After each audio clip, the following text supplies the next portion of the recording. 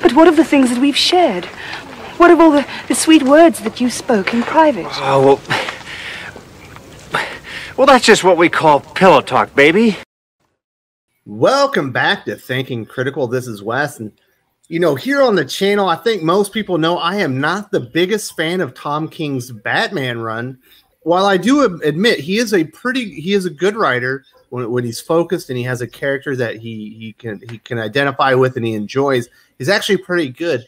But a lot of the issues with Batman is it's really decompressed. It's far more bloated than it needed to be. You could see he was stretching stories out. He was throwing sonnets and music lyrics and all kinds of other dumb tropes into the story, and there's far too much trauma. And I think everyone can basically admit that it kind of runs off the rails at about Batman number 50, also known as the fake wedding, the DC Comics fake out.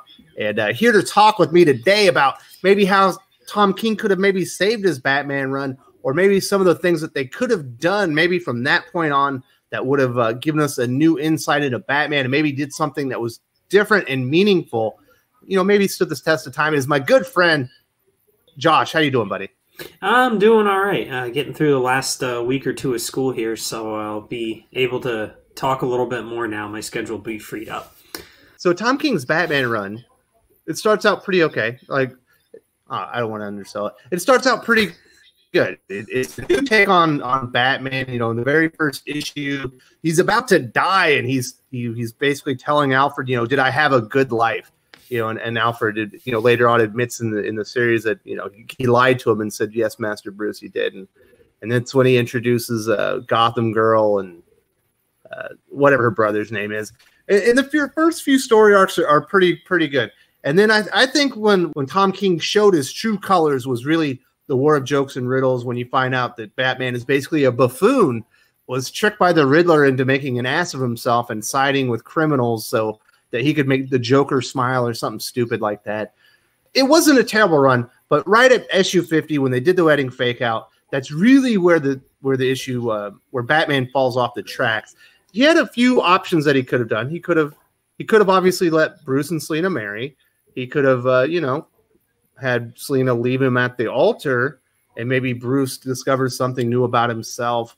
Or maybe Bruce leaves her at the altar, realizing he can't give up Batman. He can't give up his vow. He can't leave his vow behind, for marriage or something like that.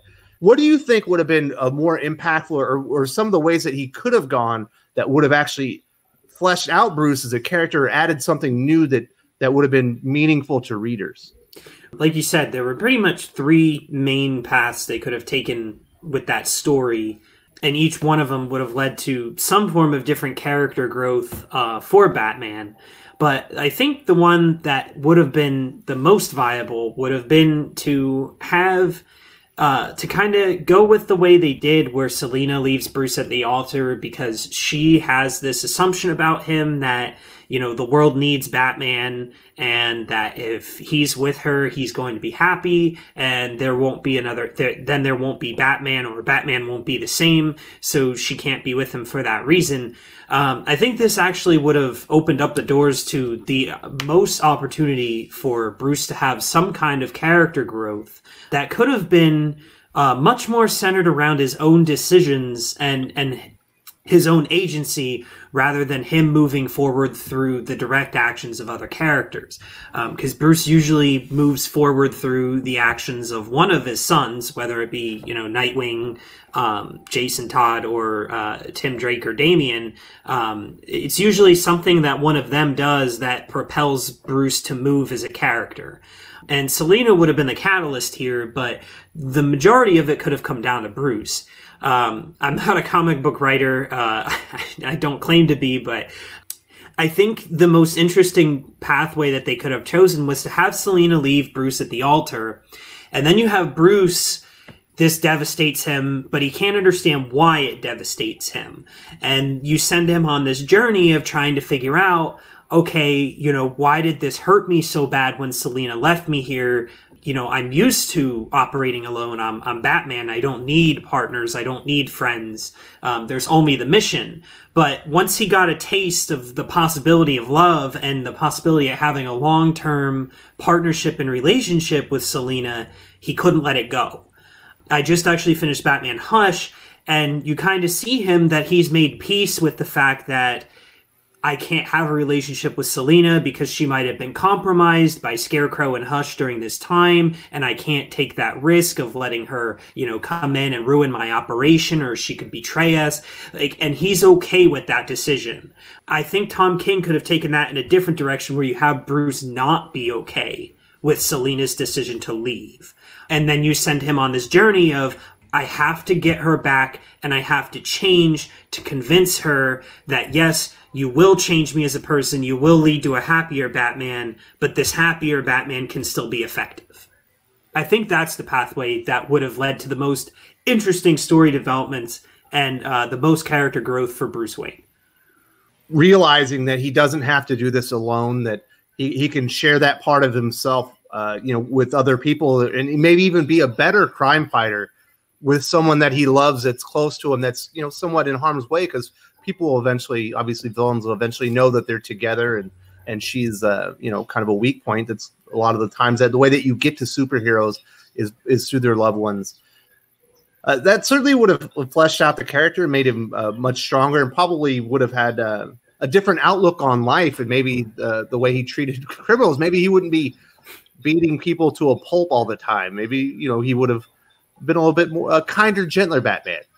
The major point of Batman that I found interesting through my recent run-in with trauma studies is his anger issues. He tends to, and if you look at Batman compared to like any other member in his family, maybe minus Damian and Jason Todd, if you look at Tim Drake and Dick Grayson, they don't tend to solve their problems with anger. They're very level-headed. They tend to kind of try to think things through till the last action. And even when, they do apprehend criminals and they take bad guys down, they never viciously beat them. They don't let that anger dominate them and own them. Batman responds to so many problems with nothing but just pure anger. There's a lot of times where, he'll punch a computer screen in, or, just savagely beat a villain, for, saying something like, if the Joker mocks Jason Todd or something, I killed Robin, Batman will just beat him to within an inch of his life.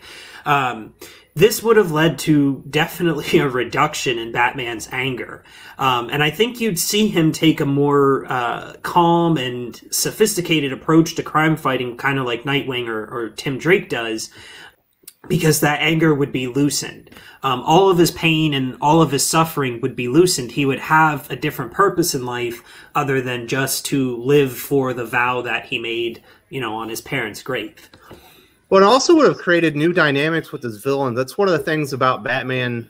Well, I love the character and I love reading Batman. One of the stale things is the rogues don't really change a lot.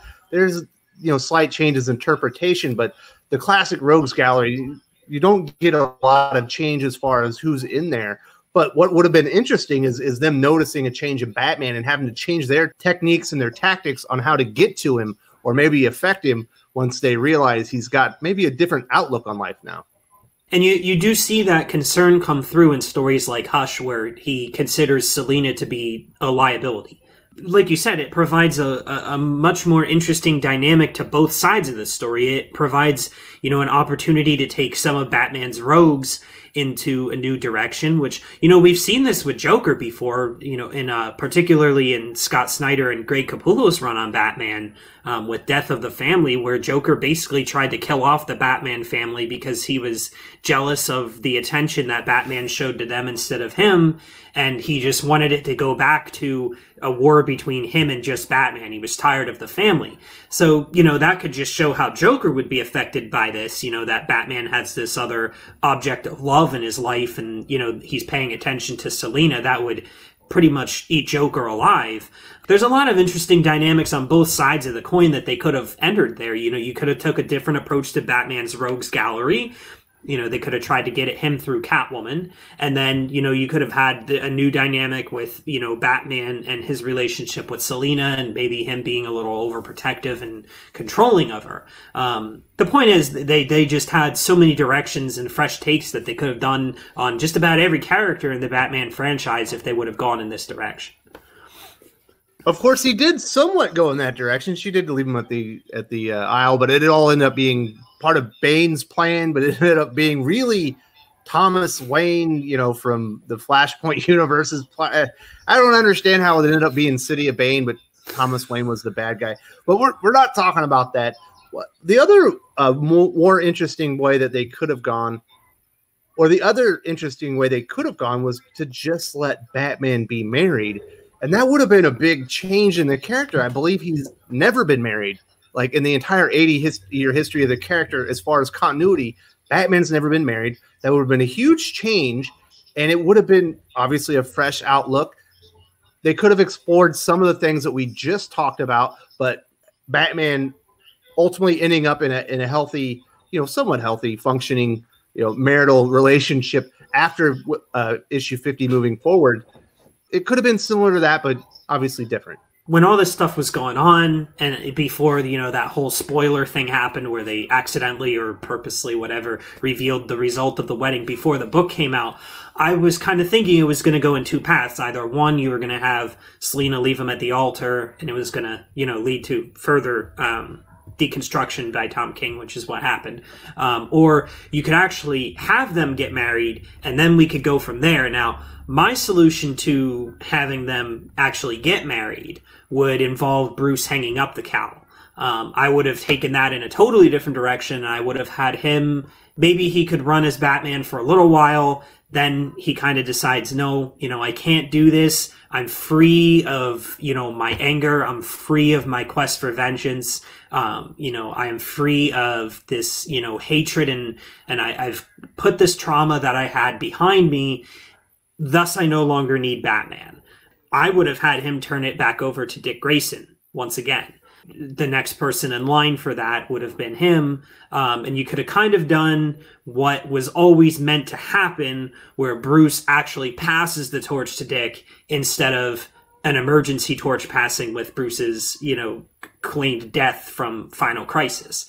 I think that would have been a very good way to take that. And you could have continued with the narrative about, Batman and Thomas Wayne. I think that would have been a fascinating story to have, Thomas Wayne kind of come after Dick Grayson as like, you're the false son, you weren't really adopted. You were adopted. You're not his biological son. You don't deserve the Batman mantle. I think that would have been much more interesting than what we actually got. I'm trying to kind of work on Damian. Like, why is he in your? That you're the Batman. Why is he in your position? He's not. That's not even his father, kind of thing.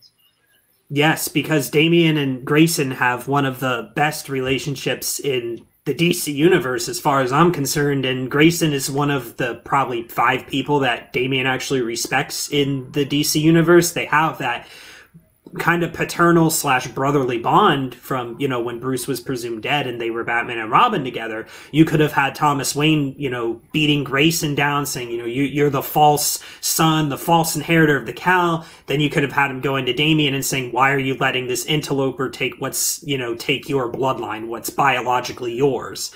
I think that would have been awesome, to see those 3 characters, go at it. And, that could have easily led to Bruce coming back and taking the cowl back over, which is kind of the direction you probably want to go in. Cause unfortunately, I don't think Grayson is maintainable as Batman for an extended period of time, because readers just want Bruce Wayne.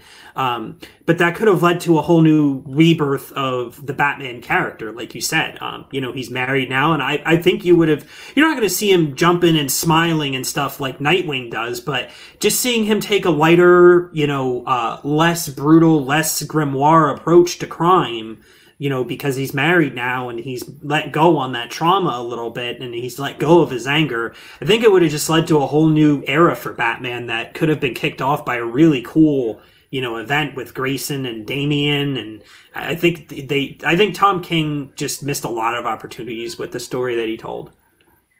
Of course, the last option that we talked about would be Bruce leaving her at the altar, which actually, if you think about the character, that one was always kind of the most likely scenario. He realizes maybe possibly Thomas Wayne would have played a part in this. He's like, listen, I'm not marriage material. There's no way I can be a good husband, being the Batman, and I'm not giving the Batman up. What would have been interesting would have been to see the emotional fallout, accepting that, and maybe he becomes more the brutal Batman that was almost killing himself, kind of what happened after the death of Jason Todd, where he kind of blames himself, for hurting Selena. So he starts taking it out on criminals, takes way too many chances. When his sons come in there, obviously, you would expect Dick Grayson would be one of them. Or maybe Jason Todd has to be the one that comes out and finally battles him and brings him back from the brink and is like, listen, you've lost your mind. I got to bring you back. There have been a lot of cool things they could have done with that, although I don't think we would have got character progression as much as maybe some regression and then propelled kind of more back to the state it was before.